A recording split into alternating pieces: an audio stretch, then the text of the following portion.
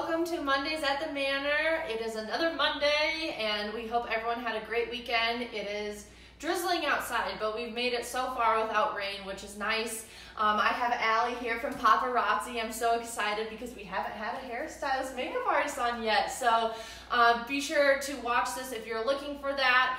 As always, we upload this to our Facebook, YouTube, and website, so you have lots of ways to watch it and read it because we're starting to blog about it as well.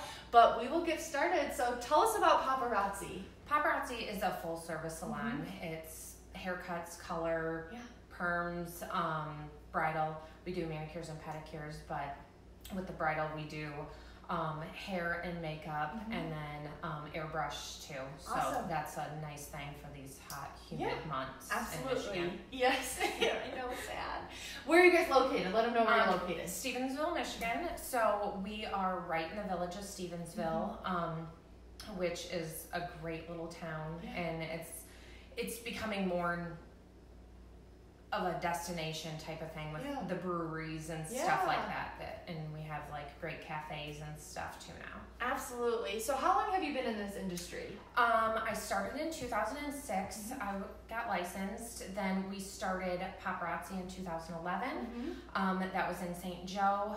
We just outgrew it too quickly. So then we moved to Stevensville, which is the salon that I started working in. So it was kind of like bringing it home. Full circle. How exciting. I love that. Funny. Oh, that's adorable. Do you have like a before and after picture or anything like that when you first were working there? I don't. I think so, that. but I should. Yes, that would be awesome. Oh, I love that. So what are some of the most popular hairstyles for brides that we're seeing? Like right now we're in summer, so give us a glimpse on that. You know, it is all over the board because it depends on the venue, the dress you choose, just really the style. The Manor is great just because you can get that classic, just vintage look, but you can also get that beachy, whimsical garden.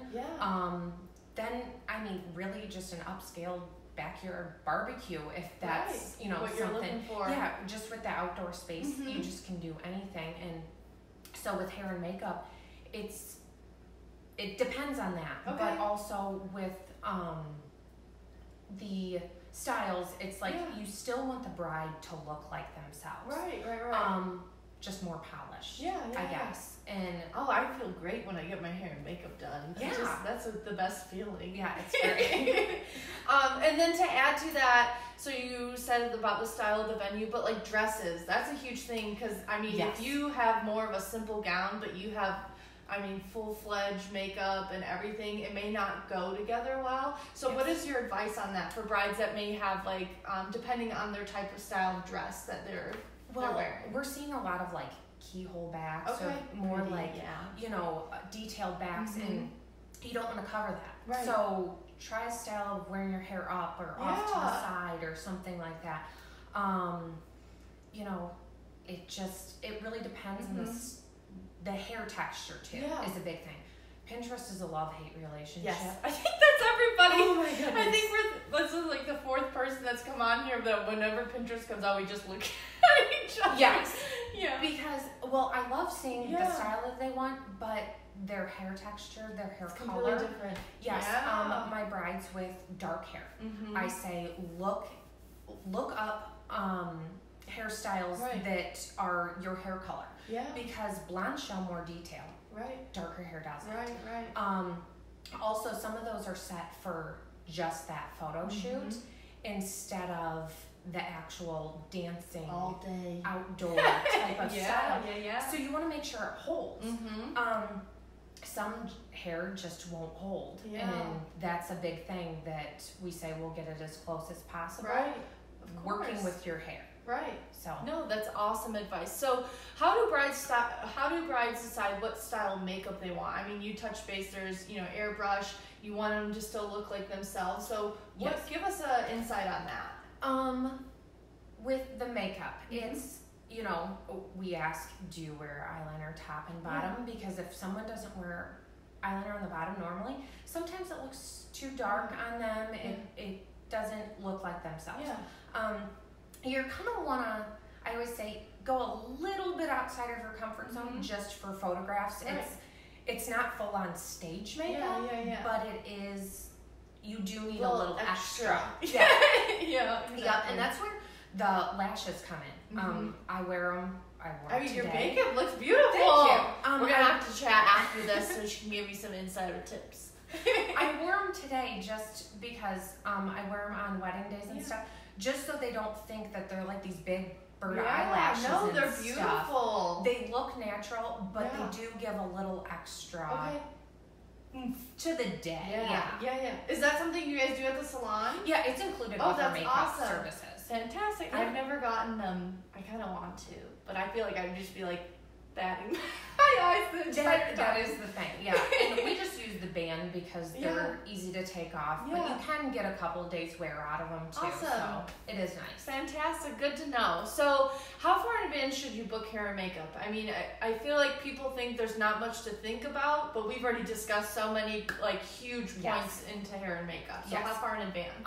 Hair and makeup, I would say, normally our contracts start coming in after the holidays. That's when a lot of people get engaged, or they start thinking, oh man, I got my venue, I got my dress, I need to start thinking about that. And that's a good indication that you need to start looking, but the sooner the better. We book as like just gosh, I'm no, you're blanking. fine. You're fine. We book gosh, no, I cannot do this. You are doing fine. So we want as soon as possible, pretty much, I guess. Understandable. Yeah. So for your destination brides, because we are in the area for destination weddings, like as far as like anyone coming from Chicago, here personally, we've had brides from Florida, Carolinas, Ireland. We've had 2 brides from Ireland. So destination brides, I mean, because trials are a huge thing. So do you set up trials with those destination brides? We do. It's like a 50-50. Yeah. Some feel more comfortable. Other ones are like, I just don't have time to come to you. Right. I trust you. I've looked at your Facebook page. Right. I've seen your pictures and stuff like that. Yeah. So do you recommend a trial just because, like you said, all hair is different? And or if they can't come to you, do you ask, what's your hair like? Is it, Yes. It's very length, texture. A lot of them, they'll send me pictures of their hair and the style, and we'll kind of go from there. Other ones just kind of wing it. Perfect. And sometimes those are the ones that are the best. Yeah. But we do encourage trials just so it's you get an idea. Yeah. Absolutely. It just eases the mind. Let's talk a little bit about airbrush, because I'm intrigued by it. So give us your spiel on airbrush for people kind of deciding if they want to go that route or not. Airbrush is great, especially for Michigan. We do the traditional eyeshadow. Okay. So with the airbrush, we still do the traditional eyeshadow, because sometimes with the airbrush eyeshadow, you start to kind of look plastic Barbie-ish. Okay. So we'll do the foundation, the blush, the bronzer, highlighters type of things with the airbrush.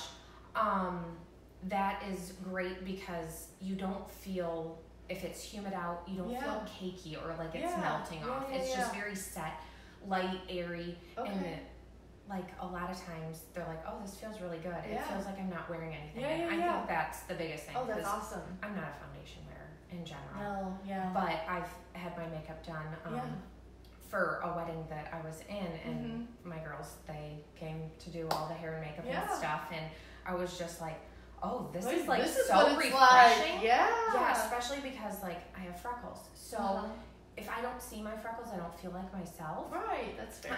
So that's freckle season now too. You're hot in it. And that's great with the airbrush because you can kind of go layer by layer. Right. And kind of just decide what works for you. Oh, that's awesome. So how do potential brides get a hold of you? If you see you today, how do we get a hold of you?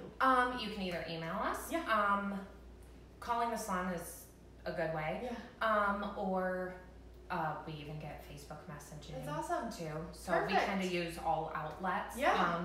Some we get on Wedding Wire and the Knot. Yeah. That's kind of hard because sometimes it doesn't pop up. Are you still there? Sorry.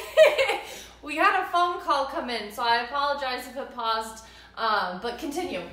I think I covered that. Awesome. Well, thank you so much for being here today. I really appreciate it. As always, like I said at the beginning of the video, it will be published to our Facebook website, and also we're going to start doing mini clips on Instagram. So if you are on there, and we will have all of your information uploaded on there. Great. Is there anything else? I think that's all. Awesome. I hope everyone has a great week. Thank you for watching. For everyone else that comes on later on and watches, thank you so much. All the feedback on our videos has been super awesome. So I usually get a text or an email from a client or even our vendor saying they're so excited to watch the next video. So as always, in 2 weeks, and we hope everyone has a great week, and thanks for joining us at Mondays at the Manor. Thanks.